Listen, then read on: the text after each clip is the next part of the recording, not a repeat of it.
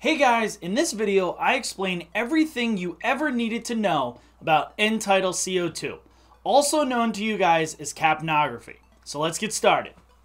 End Tidal CO2 or ETCO2 is a non-invasive monitoring tool which measures the partial pressure or maximal concentration of carbon dioxide, CO2, at the end of an exhaled breath. These are expressed as a percentage of CO2 or millimeters of mercury. Normal values are 5 to 6% CO2, which is equivalent to 35 to 45 millimeters of mercury. 35 to 45 is the range that you guys must ingrain in your brain because it reflects the measurement EMS uses on a daily basis. Within the EMS setting, you are able to measure ETCO2 by nasal prongs or by a tube-like attachment. Capnography has been the gold standard of measuring ventilation, perfusion, and metabolic status for anesthesia patients since the 1980s, whereas pulse oximetry has become the gold standard of measuring oxygen on the hemoglobin.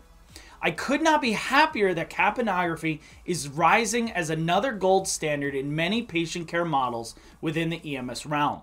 Carbon dioxide is the byproduct of cellular respiration. That pesky Krebs cycle is sneaking up on you guys again. Glucose plus oxygen produces ATP, the body's fuel source, water, and the waste product CO2. And it happens within every single cell in the body. Due to this constant and consistent production of CO2, the same CO2 levels should be entering the lungs and being exhaled during each ventilation cycle. Remember, the active process of breathing is ventilation, and the gas exchange within the alveoli is respiration. Capnography, End Tidal CO2, ETCO2, whatever you wish to call it, is first and foremost the highest gold standard for confirmation of ET tube placement within the lungs. Carbon dioxide does not reside within the stomach as it does in the lungs.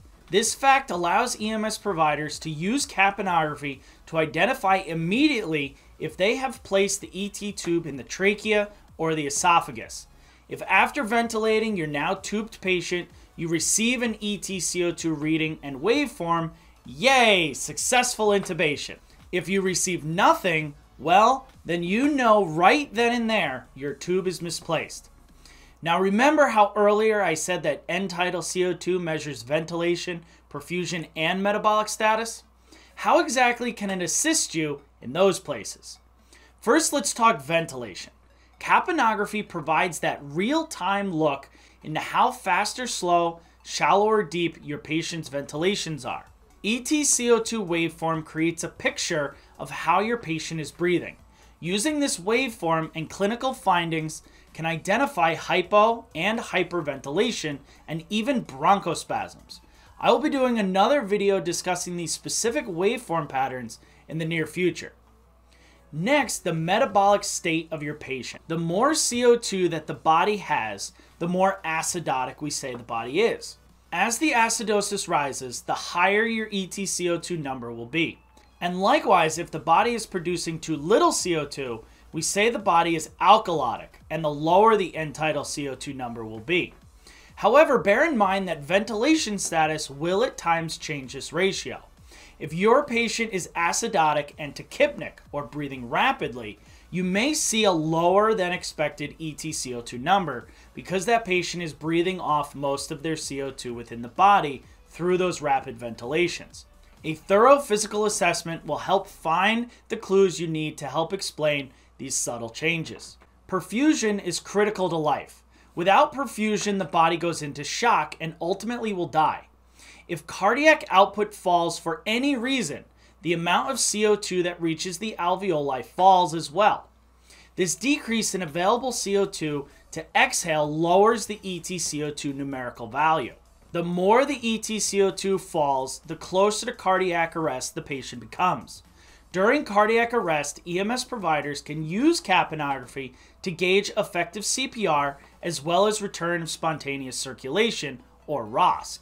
End Tidal CO2 has been noted through 2 separate pre-hospital studies to be the earliest indication of ROSC in cardiac arrest.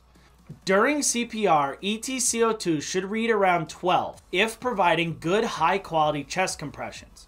If you find it is lower than 12, check for the chest compression speed and depth.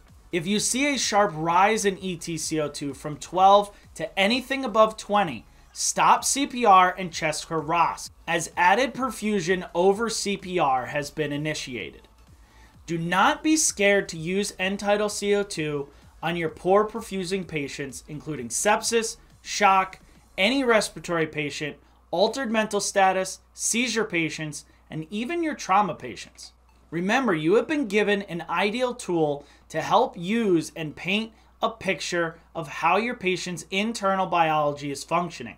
Capnography will allow EMS providers the ability to see the changes happening before other signs and symptoms begin to show themselves. So for the first time, you might just be ahead of that 8 ball. Well, guys, that's it for today's video. Stay safe out there, and I will see you guys in the next video.